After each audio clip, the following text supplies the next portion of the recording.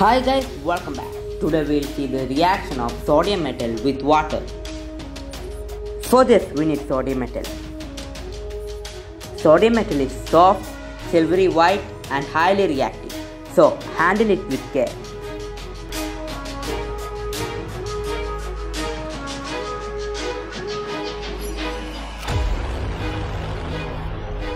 Take a piece of sodium metal and cut it with a knife. When sodium metal is cut, you can see shiny metallic surface. The shiny surface starts tarnishing when exposed to air.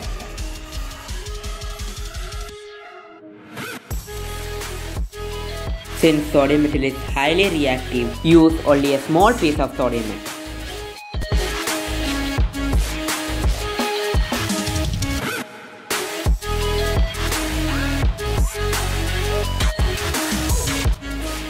Take water in a beaker and measure the initial pH of the water. You can see the pH is around 6.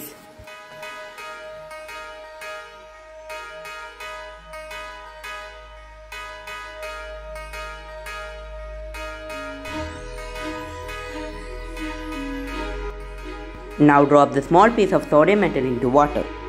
The reaction is very vigorous. Here, sodium reacts with water to form sodium hydroxide with release of hydrogen gas.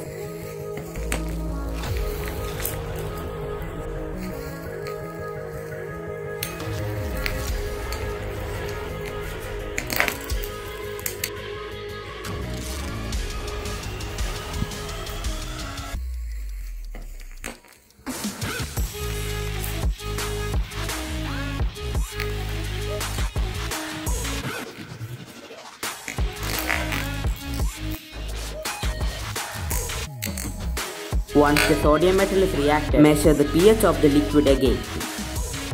The pH here is around 14. This is due to the formation of sodium hydroxide, which is a strong base.